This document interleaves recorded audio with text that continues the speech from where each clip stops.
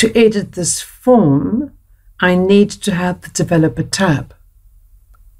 The Developer tab is not there.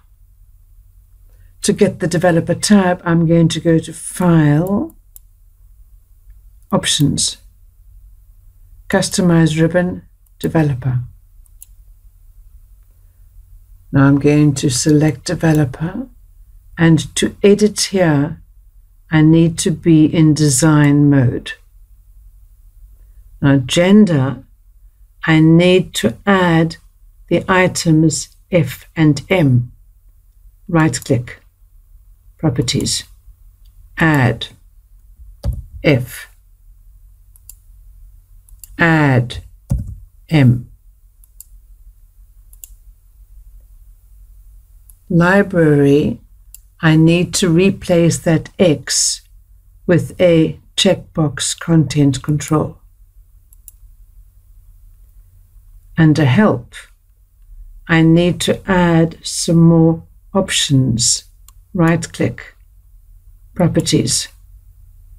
I need to add the option Helping with Reading Skills. That option needs to be second last, so I'm going to move it up. I'm going to take off design mode and check if everything is as it should be. Gender, correct. The checkbox is correct. There, helping with reading skills. I must replace those two arrows with the contents of a text file. Let me go to that text file. It's in my folder. There's the text file. I'm going to press Ctrl A to select all the text and Ctrl C to copy. I'm now going to go back to my Word document. I'm going to select those two arrows and press Ctrl V. I must keep the formatting which is in the destination two arrows. Ctrl V. Yes, the formatting of those two arrows has been kept.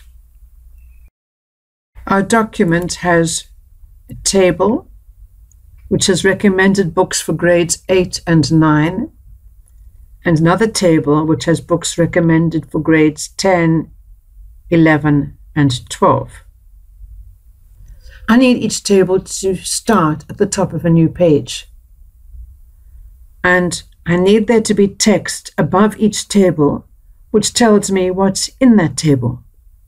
Now, this needs different sections, and I'm going to use section breaks. There. So this table is on a new page, and I'm going to go here, and this table is going to be on a new page. Now I've put section breaks in. Now this header area, I do not want to link to the previous section. I want the text that I'm going to put here to stay in this section.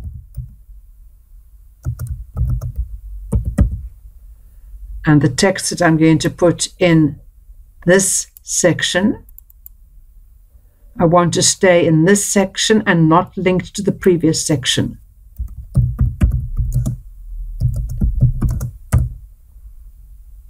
Let me close that and then check. Nothing in the header area there, that's correct. Table starts at top of new page. This is linked to that, correct. Table starts at top of new page. This information there relates to what is in this table. That is correct. There's something wrong. These column headings must be repeated on this page. Select the column headings, Table Tools, Layout, Repeat Header Rows. Let me scroll down and check. There they are. This question is now complete.